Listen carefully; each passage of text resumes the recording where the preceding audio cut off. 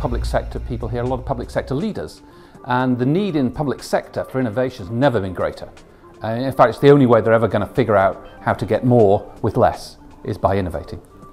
Creative thinking is what we need, and we need creative solutions in virtually every area we look at, whether it's in health or education or transport, in the public sector and in the private sector.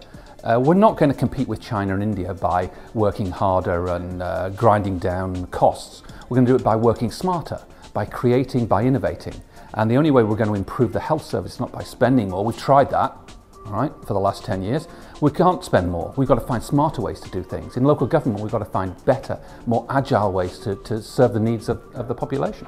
I don't think it should be centrally controlled. I think it should bubble up from the bottom. I think we should empower people close to the action to try things. And the idea of a central government agency for innovation is anathema to me.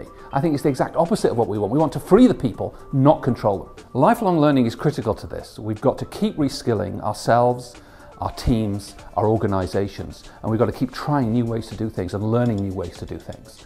So it's a responsibility for every individual to continue to learn new skills, and it's a responsibility for every organisation to create an environment in which people can renew their skills. Leadership starts with a vision. There has to be a vision for change, and you have to sell people on that vision.